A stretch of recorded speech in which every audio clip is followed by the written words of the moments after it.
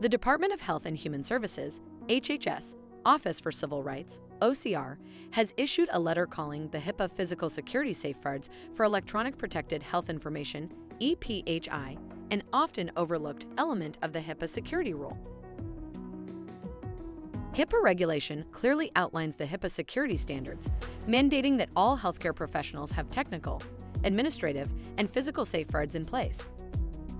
ePHI is defined as any demographic information that can be used to identify a patient that is stored in an electronic format.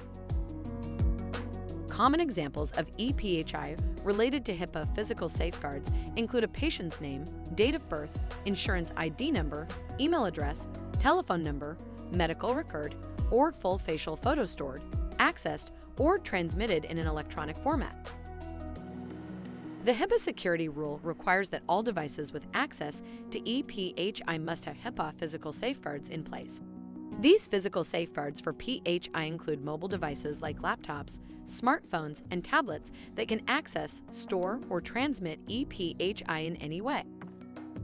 Privacy screens, device locks, encrypted USB drives, and protected CD ports are some of the cost-effective options that OCR recommends for HIPAA physical security safeguards. OCR also recommends that workstation screens be positioned so that unauthorized individuals cannot easily view them. Additionally, electronic hardware that stores or accesses ePHI, such as servers, should be kept in secure areas or locked rooms with minimal role-based access.